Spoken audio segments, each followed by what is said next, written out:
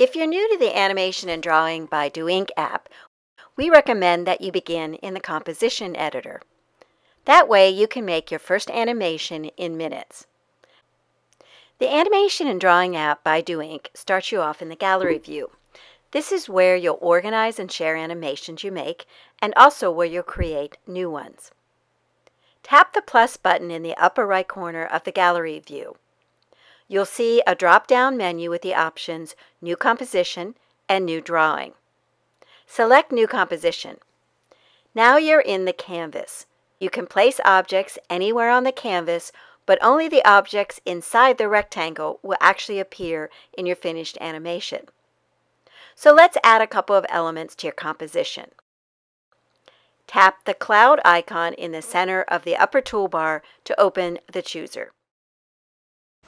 Tap the clip marked Garden to add it to your composition. If you make a mistake or want to back up a step, just use the Undo button. Now you'll see the garden clip is on the canvas, and it will be your background. It is also on the timeline at the bottom of the screen. Next, let's add an animated character to your composition. Open the chooser again by tapping the cloud icon on the upper toolbar. Tap the bug clip to add it to your composition. Notice that the bug has a blue selection box around it. You'll use that box to change the bug's position, size, and orientation. There's also a green pathing handle in the center of the box. You'll use that handle to create a path for the bug to move along. Position the bug to the right of your canvas, and then use the pathing tool to make the bug move left.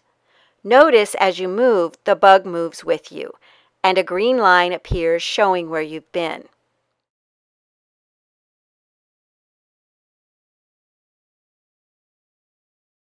Now when you scroll the timeline, the bug will follow the path you've drawn.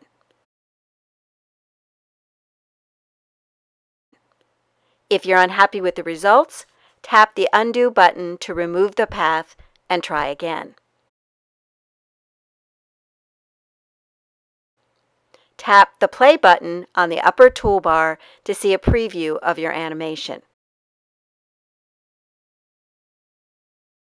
Wow! You've just made your first animation with the Animation and Drawing by DoInk app in under 2 minutes. How easy is that?